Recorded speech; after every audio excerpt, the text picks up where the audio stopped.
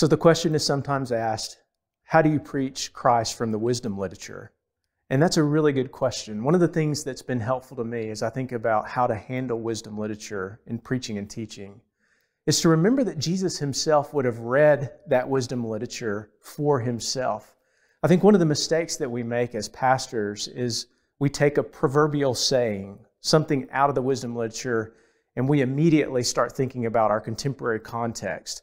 And before we get there, we need to stop and reflect on how Jesus himself, who is the wisdom of God, would have embodied that wisdom saying in his own life.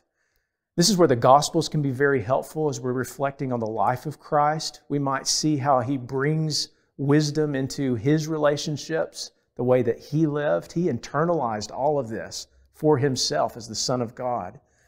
And also the things that Jesus taught. There may be examples in his teaching of where he pulls a theme from wisdom literature or maybe even refers to the specific Old Testament passage you're looking at and employs that in his own teaching about how people are to relate to God.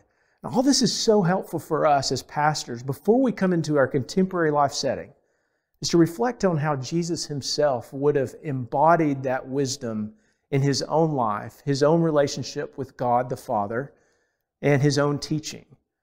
And then the last thing that I would say about wisdom literature is we are all going to fall short of embodying that wisdom perfectly, which is why Jesus came ultimately to be an atoning sacrifice for us.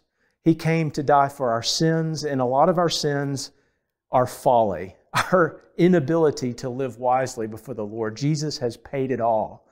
So this is the way that we can preach Jesus even from wisdom literature. We look first at how he himself embodied that wisdom, how he taught about that wisdom principle, and then comforting our people with the great news that Jesus has died for our foolishness so that we might become wise in him.